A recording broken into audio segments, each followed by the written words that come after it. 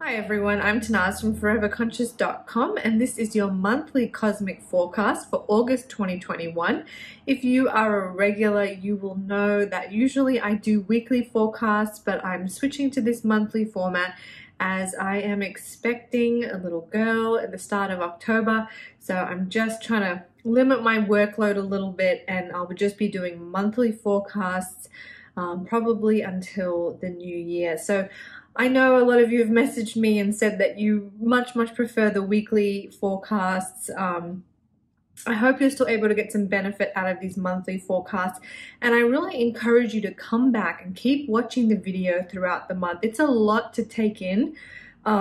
It's a lot of information, so I think it really helps if you either watch it all the way through and then come back, or even just watch it in little snippets and then come back throughout the month. And I will put the timestamps below in the description box, so you can then fast forward ahead to like, okay, what's happening with the full moon, what's happening with this and that, so you don't have to sort through the whole video each and every time. So check out those timestamps, which I'll put below, which hopefully will help you navigate this video a little bit easier. Excuse me. October is a huge, big month. So if you want a notepad and pen to write stuff down, I really recommend it. I really feel like October is going to be one of those pivotal peak months of the year. There is just so much going on. There's a lot, as you will see, and there are just a lot of cosmic shifts happening. So when I look at the energy for a month, I will look at to see what kind of shifts are taking place, what kind of changes are taking place. And there is just so many happening all through the month of October. And then what's kind of interesting about October is that it leads us in to eclipse season. We don't have the eclipses until November. They don't start until November, but we'll feel that buildup of energy. And eclipses are always highly potent transformation points. They represent portals, openings where we can take quantum jumps, quantum leaps into new levels of consciousness. So very often eclipses bring us events that will inspire us to shift our consciousness and take that big leap forward into a new chapter, into a new level of our sort of evolution on a spiritual level. So big energies brewing and big cosmic shifts taking place all through this month. In fact, one of the main sort of cosmic shifts is at the start of October, we have 6 planets in retrograde. So retrograde kind of implies that the energy is moving in a slower, more kind of reflective mode, right? So at the start of October, we have 6 planets moving with this energetic vibration. By the end of the month, we only have 2. So that is a big energy shift. Bang, bang, bang, kind of one after the other. These retrograde planets, which sort of have this slower, more kind of reflective, more sort of subtle, intuitive vibration, and now all moving out of retrograde. They're moving in a forward pattern, and that will amplify, will shift, will change the energy, and they kind of all happen back to back, as I'll go throughout the forecast. So there's big energy shifts. We also have a really potent full moon coming up in the sort of towards the end of the month on the 20th. There's an Aries full moon, and that is a big full moon. Lots of energy around that. I think that's probably going to be one of the most intense full moons that we'll have this year. I know we have an eclipse in November, but this full moon just feels like it's got a lot packed behind it. So let's start at the beginning of the month. I'll go through kind of week by week, sort of keep in the similar format. I have some notes behind me, so if you notice my eye line, it's just my notes on my monitor behind this camera. Okay. So in the first week of October, we are leading up to the Libra New Moon. The Libra New Moon happens on October 6th. And this is actually, I think the energy around this feels very harmonious. It activates, and so at the time of this new moon, there is an activation of several planets in the sign of Libra. We have the sun, we have the moon, Mercury and Mars all in the sign of Libra. Excuse me. So this is known as a stellium. When we get this lineup of all these planets in one particular sign of the zodiac, it's known as a stellium. So this is some strong, concentrated Libran energy. So this new moon is really going to have a Libra feel to it. So what can we expect? We can expect, or how can we use this energy is maybe a better way to look at it. We can use this energy to find balance. Balance in our lives, balance between our work life and our home life, balance between, you know, surrendering and going with the flow, and then also putting, you know, pen to paper, taking action, finding that balance as well, finding the balance between giving and receiving of our energy, the balance of that in our lives. This new moon is all about finding and creating balance. And that's because the Libra themes are so strong. Libra is also about relationships, and kind of it rules over the other people in our lives, how we interact with the other. And so this might be a focus for you at the time of this new moon. You might be reflecting on, thinking on how you relate and interact with those around you, and maybe where you need to set boundaries, or where your boundaries have been too high and uncompromising. That might come up for you as well. And I think it's worthwhile remembering that everyone that comes into our lives can be a teacher, especially those, you know, those beautiful relationships, but also those extremely challenging relationships. So looking at it from that viewpoint and knowing that Libra is about how we relate to the other, try and think about how these people, especially these challenging people, because very often we are quick to sort of dismiss the challenging people that come on our path. What are they revealing about us? What are they teaching us? Maybe they're teaching us how to love ourselves more, how to say no more, how to respect our boundaries more. Or maybe there's something deeper. Maybe this person is triggering a wound, or something that we need to look at inside of ourselves. So that might all be things that come up under this Libra new moon, which is on October 6th. Also on October 6th, Pluto, which has been retrograde since I think it was April 26th, will shift direct. So both of these things are happening on the same day, the Libra new moon and then Pluto moving direct. Pluto is a very subtle energy. So when it shifts from retrograde and stations direct, it is subtle. It is a subtle vibration that we feel. But because it's happening at the same time as the new moon, it kind of creates this feeling of new beginnings, or whatever deaths have occurred in our life. So deaths as in like things that have fallen away, especially since April. If you think about what sort of transformations and rebirths that you might have been moving through, you may find that this Pluto shifting direct energy helps you to plant new seeds. And again, that's sort of highlighted because the new moon is sort of also a time to plant new seeds. So there's this sort of amplification of energy where we're being encouraged to take that burnt soil. So the reason that I'm talking about death and rebirth and all that is because Pluto is the planet of death and rebirth.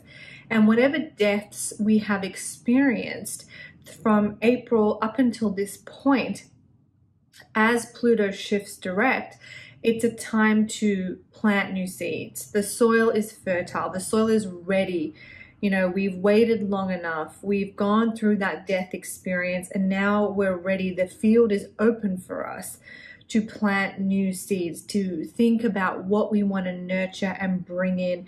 And the new moon is just adding another layer of support to that. So that is sort of the energy that we'll be feeling, especially in the first week of the month. We'll be feeling that need to balance.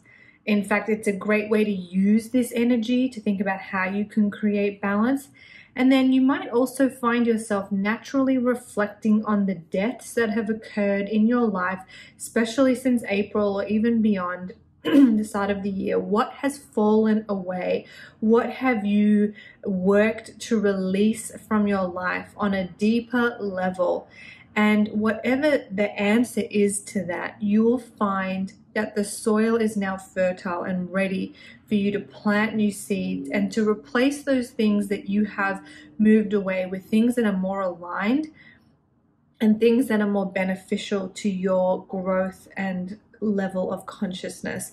So Pluto is a very deep planet. It works on very subtle, intuitive levels. So we may also find, as Pluto shifts direct on October 6th, that our intuition is heightened, that our deeper intuitive senses are a little bit more tingly on that day, and that we're really being encouraged to think about, okay, what have I cleared from my life? Where is this death process taken place? And now what can I rebirth? What can I bring to this, new fertile soil that is waiting for me? Because following any kind of death, there's always a boost of creative energy, a boost of creative force energy that eventually arises, and we can take that and create something new with it. And that's very much what the focus is for that first week of October. Also, on the first week of October, on October 7th, we have the Sun aligning with Mars. So Mars is the planet of action, and it rules over our energy levels, our feelings of motivation, our feelings of stamina, especially our physical stamina. Mars can also rule over our heated emotions, our more passionate, fiery, intense emotions. And when Mars aligns with the Sun, we get an amplification of this energy. Now, I mentioned this happens on October 7th, kind of in that first week of the month. However, it's likely that we'll feel this energy building probably from the end of September. You might have already been feeling it, and it will run pretty much all the way through to the end of October. So this is a really strong Mars month. So Mars, when we think of Mars, we think of passion, energy, excitement, pushing past our fears, real, go-getting, masculine type energy. And that's really on offer to us all through the month. So this is kind of nice, right? This is beautiful. We can use this to get motivated, to push past some fears, to, take those leaps. Mars is brave and bold. Think of it like the warrior. How can you put on your warrior armor, your warrior suit, and just, get what needs to get done? Feel that motivation. Know that you can. Know that you're strong. That energy is there. It's on offer to us. But there are a couple little things that I want you to pay attention to. Mars rules over our energy levels, and when it is very strong, when it's traveling along with the Sun, as it will be doing for a lot of this month, peaking on that October 7th date, we can get burnt out. So we can, push too hard. We can push too strong. And especially if that's a pattern that we have been doing, we may find that this Mars energy leads us to complete burnout, needing to rest. Mars can also sometimes bring up, accidents, little mishaps, little missteps.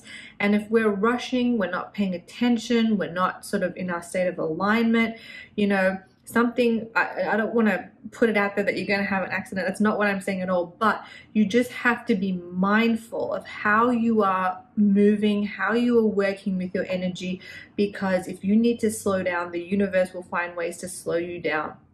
So just be mindful of that. Mars can also trigger those heightened, more passionate emotions. So this might be great if you're a passionate person and you rely on your passions to help fuel your creative energies and your, creative projects, or maybe things around the house. But if you also are prone to anger or frustration or tension, or any of that is bubbling in your life for whatever reason, this Mars energy can activate that. It can kind of create that volcanic eruption type energy. So that's also something to be mindful of. If there is something bubbling and brewing, it is best to deal with it, work with it. Do not hide from your anger and frustration and tension. These emotions are not negative. We need to experience all types of emotions. Okay, we obviously don't want to linger and hold on to anger and resentment because that's not good. It doesn't feel good for anybody, but we don't want to shy away from those emotions either and pretend that they don't exist. We want to lean into them. So don't be afraid to lean into those emotions, to explore them, to look at what might be hiding underneath them. Usually with things like anger, there is something else happening below the surface that if we can give some awareness to, we can help clear that anger. So Mars energy can kind of manifest in many different ways, and this is all just things to be aware of. It will peak on October 7th, but like I said, you're likely to be feeling this for a couple of weeks before and definitely a couple of weeks after. On October 9th, we have Mercury, which is currently in retrograde. So Mercury retrograde gets a little bit of a bad reputation, but just keep in mind that another way to look at it, a lot of people kind of blame Mercury retrograde for communication delays and breakdowns and all sorts of missteps and miscommunications. And yes, while all of that can be a manifestation of Mercury retrograde, it is also a time where our subconscious and our deeper thought processes are easier to access. If you think of it like this, Mercury is the messenger, and when it's traveling retrograde, it becomes the messenger for our subconscious. So if you do encounter delays, mishaps, try to think about it from a bigger picture perspective. Your laptop breaks down. All right, okay, I'll get it fixed, but what message is Mercury trying to communicate with me?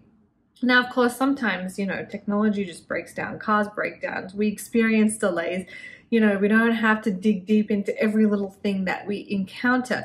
But if there's something major, some sort of misfiring, miscommunication, contract issues, communication issues, this is your opportunity to look at it.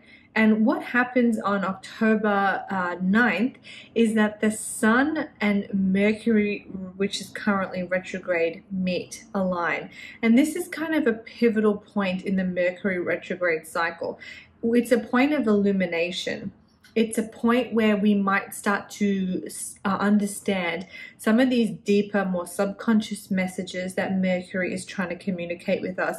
It can actually be a point of clarity, mental clarity as well. So if things have felt foggy, if you have been feeling that kind of, foggy, Mercury is the messenger, but it also rules over our mind. So if, thoughts haven't been clear, you haven't been able to make a clear-cut decision, you may actually find, even though Mercury is still in retrograde, you may actually find that this Sun and Mercury alignment that happens on this day brings some illumination. So look for that, feel into that, know that that day is there for you to illuminate your deeper, more subconscious thought processes. And then on October 10th, so the next day, we have Saturn moving direct. So I kind of mentioned all through October, we have this sort of lineup of planets shifting in their energy. And then we had Pluto, and now we have Saturn on the 10th, moving out of retrograde, stationing direct. It's happening on 10/10, October 10th. And Saturn is the planet of responsibility and growth and lessons. And you can think of it when it turns direct almost like a graduation point. You've graduated from a chapter of lessons that you have been working on, that Saturn has been trying to teach you. I know astrologers sometimes like to think of Saturn as a strict teacher.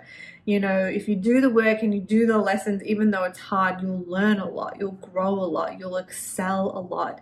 And so as Saturn moves direct, it sort of represents this graduation point where whatever lessons you've been working on, you've graduated and now you're ready to kind of move on to the next chapter. So if you want to dive a little bit deeper into that and think about, okay, what, lessons have I been graduating from? Saturn has been retrograde since May 23. So since that time, we have all been working to really finesse the lessons and the growth that we have been undergoing since December of last year. So kind of from this time frame of December to May, whatever sort of work we have been doing in that time, this is what we've been finessing from May to now in October, and now we're ready to move on. I also just want to add that this is just something that I have noticed, and I've heard other astrologers talk about it too, so I'm not the only one. I have just noticed that whenever Saturn makes a big shift in the sky, it seems to really be connected to the pandemic. I know I've said that before, but this is just something that I have seen. And so I think, or I'm just going to put out there that with this Saturn moving direct, we may notice more information or more insights coming up around the pandemic. That's just something I've noticed. So I would imagine, if I'm following this pattern correctly, that as Saturn turns direct on October 10th, around this date, around this time, we should be getting some new insights or information or progression to this, global pandemic that we're all kind of working through. And then we move on kind of into the third sort of week of October. On the 17th, we have Jupiter turning direct. So now we had Saturn, we had Pluto first, we had Saturn, and now on the 17th, Jupiter will turn direct. So Jupiter has also been retrograde for the last few months. And as it goes direct, it's kind of an opportunity to think about what beliefs we have shared and upgraded. What was true for you 6 months ago that is now no longer true? What is a truth or a belief that you have upgraded or, feel more passionate about or have new insights? I used to believe this, but now I know this, That is kind of the energy that we can lean into as Jupiter turns direct. So now we have a few more planets moving direct in our cosmic skies. We're going to feel a momentum, a push forward. If you have been feeling like you have things have been a little bit slow, or you've had to kind of revisit the past, you may find that things are now pushing forward a little bit more, with now more planets moving in what we'd call this direct forward motion. We're getting way more cosmic energy moving forward rather than in a reflective state. And then this trend continues. So Jupiter goes direct on the 17th. And then on the 18th, Mercury goes direct too. So Jupiter, Saturn, and Pluto, when they shift direct, their energy is pretty subtle. Mercury is a little bit louder in its energy imprint when it shifts retrograde or direct. So this Mercury moving out of retrograde, stationing direct on October 18th, will likely feel that on the surface level a little bit more. We may find clarity. We may find that our mind is a little bit clearer. We may start receiving new insights and messages about what we need to do to move forward. So all of that will take a little bit of time. Mercury doesn't really get back to its former strength and speed until November 2nd, but we'll feel that energy shifting forward. And we'll feel that clarity of mind a little bit more sort of strongly. So yeah, that's on the 17th and the 18th, more forward moving energy. And that kind of leads us up to the Aries full moon, which happens on October 20th. And as I mentioned at the start of this video, this Aries full moon is a punchy one. It's a powerful one. It's intense. The energy around it is very intense. So Aries is kind of an intense sign anyway. It's passionate, it's driven, it's ruled by Mars. So all those Mars qualities that I mentioned earlier kind of all attacked onto the energy of Aries. Aries is the first sign of the zodiac. So it's the leader, it's the pioneer. It is that sort of forward energy, that energy of real new beginnings, fresh starts. All of that is connected and tied in to Aries energy, and on an Aries full moon we tend to feel that. Also, what's happening on this full moon that makes it so potent is what's called a T-square. So a T-square is just a configuration in a T shape, and it involves the moon, Mars, and Pluto. And these are all very fiery, intense planets as well. So it's just this sort of strong, potent combination of energy as these planets come into this T-square configuration at the time of the full moon. Now, T-squares, they're not that rare. They do happen. They indicate tension. They indicate a building of tension that causes a reaction. It causes us to react. Now, they can be harsh and they can be challenging, but I really want you to think of it this way.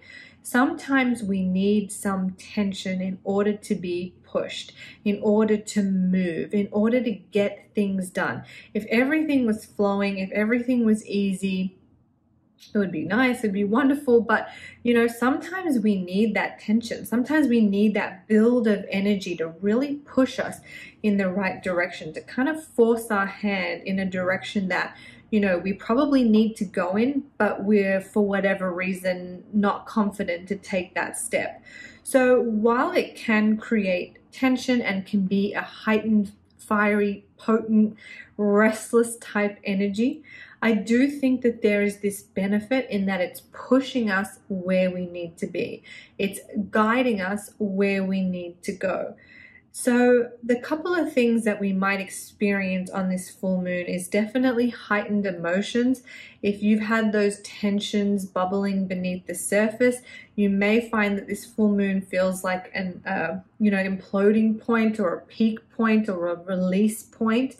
And as uncomfortable as that is, it may just inspire things to change. It may just inspire you to finally say, enough's enough. I need to shift this. I need to change this.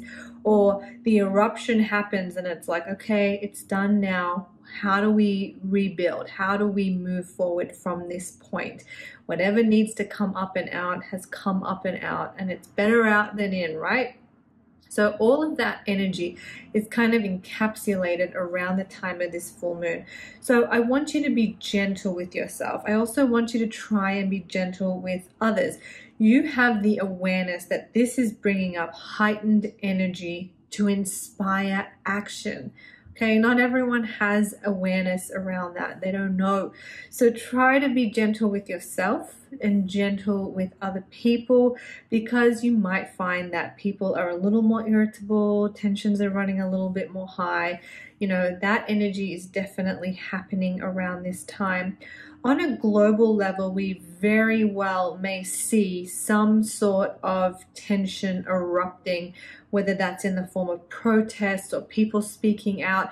It feels like kind of like I want to do this, like the volcano, rising up and things spilling out. People have had enough. That kind of energy seems to be attached to this full moon. There's a release point that's happening at this full moon, and it feels very, very charged.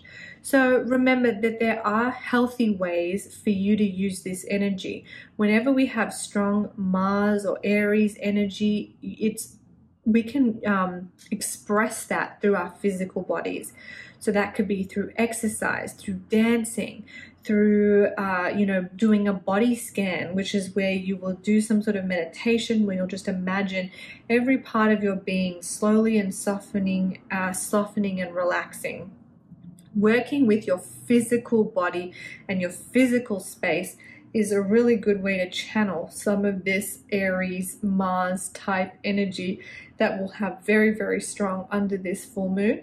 As always, I have a ritual for you as well. Just check about a week before this full moon. It will be up on the site, and you can work with that Aries full moon ritual to also help, integrate and filter some of these harsher energies. Or I shouldn't say harsher, I should say potent, powerful energies. Remember that Mars in Aries is like our inner warrior.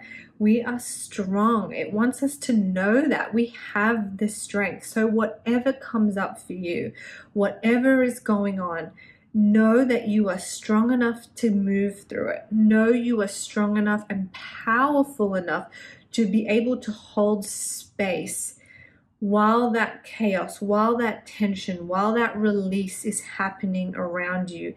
You have the strength. You have the power. You are the warrior in this moment. And again, that Aries energy is about leadership, pioneering, new beginnings. So how can you embrace that as well? How can you take whatever's happening around you at the time of this full moon and think of it as a new opportunity, a new chapter, a new way of doing things differently, of being the leader of your own life in a new and better way? So there is definitely heightened energy, and on a full moon we can tend to feel a little more emotional, a little more sensitive, a little more volatile.